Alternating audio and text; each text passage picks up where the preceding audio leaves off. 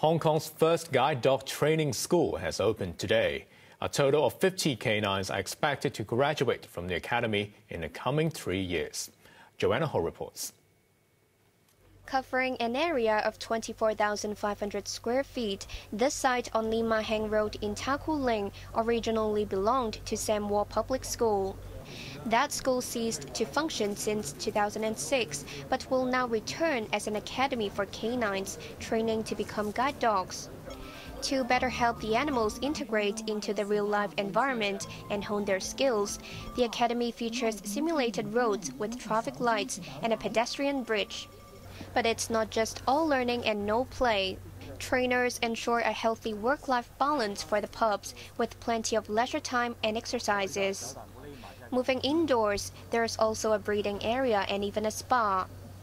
Puppies will be looked after in nursery rooms, while grown-ups will be pampered with a spa to make sure they stay in top form. Each dog will enjoy its own private space in the compound. The academy was designed by Raymond Zheng, founder of Hong Kong Seeing Eye Dog Services. He saw the growing need for guide dogs in Hong Kong, home to around 200,000 visually impaired residents last year. He thanked the government for subsidizing construction. A trainer explained the importance of having a dedicated academy. At first, we don't have a school, so we need to go to places that is not too crowded and to practice with our training dogs. But when now we've got a school here, we can control the environment, like especially the traffic lights outside and the bridge. Then we can do more basic trainings before we go out.